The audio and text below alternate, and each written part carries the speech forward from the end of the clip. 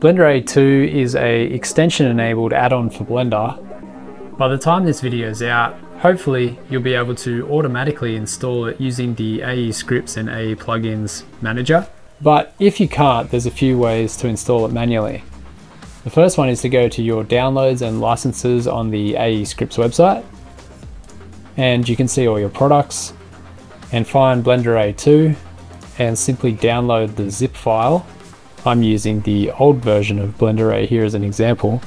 The other option is to use the AE scripts plus AE plugins manager and reveal the installer files, and that will unzip the folder.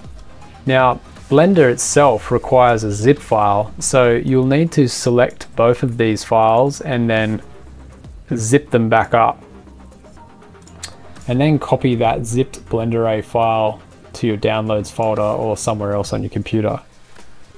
Once you have the zip file, if it's not automatically installed, go to Preferences, and in the Get Extensions section of the Preferences, click on the drop down arrow and Install from Disk.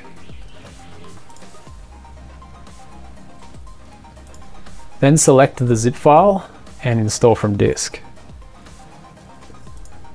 And that will install the add-on and also enable it. And now we can see it in the end panel, the side panel here. There's no extra files needed for After Effects.